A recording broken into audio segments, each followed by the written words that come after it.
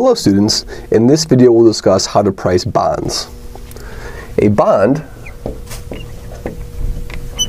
is a financial instrument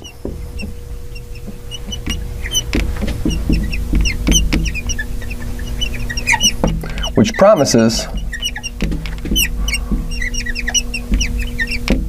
a redemption value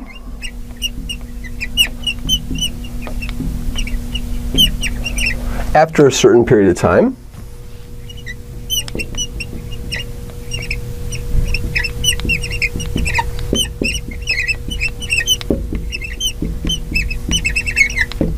and this period of time is called the duration of the bond.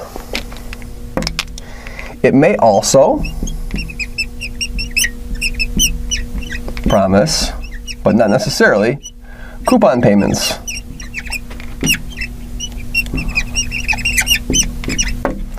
So let's address some terminology with bonds. So a bond will have a face value of F. This will be the face value of the bond.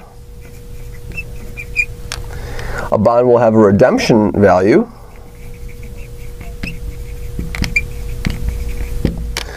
It will have a duration or maturity period. So let's say that N is the number of compounding periods or coupon periods. And R is the effective coupon rate per period. Then, with the assumption that I is the effective annual interest rate, we can determine how to price a bond. So what will happen is, let's look at the following stream of payments. So a bond will have the following stream of payments. Here's time 0, and here's time n. 1, 2, 3, n minus 1, and n.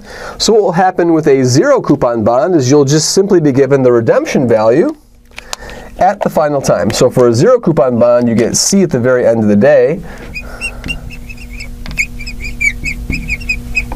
So for 0 coupons, the price will be the redemption value times nu to the n, where this nu, it corresponds to the effective annual interest rate. So here, nu will be 1 over 1 plus I.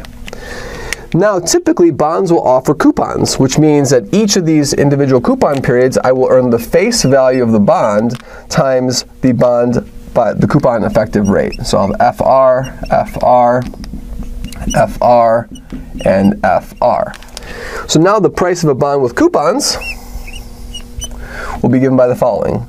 It will be FR nu, that will be the first present value of the first coupon, FR nu squared, all the way down to the last coupon, which will be FR nu to the n. And then it will also be the redemption value C nu to the n. And so we can examine this expression, and we see that these terms over here can be rewritten as FR times A bracket N I plus C nu to the n. So this is the price of a bond that has coupons given in this stream.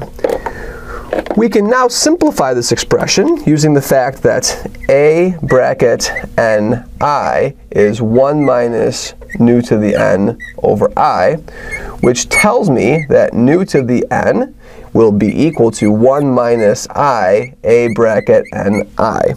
So using this algebraic relationship, we can find another formula for the price of a coupon bond. The price of a coupon bond, P, will be FR A bracket Ni plus C, and then nu to the n will be replaced with 1 minus I A bracket Ni. And we see that the price of a bond will be C plus A bracket Ni, and then FR minus CI. So this is how we price bonds with coupons. Now typically it's the case, so typically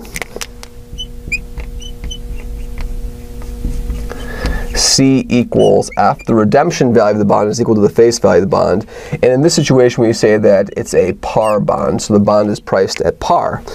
In this case, the formula will simplify even further to P equals F plus A bracket NI times F and then R minus I.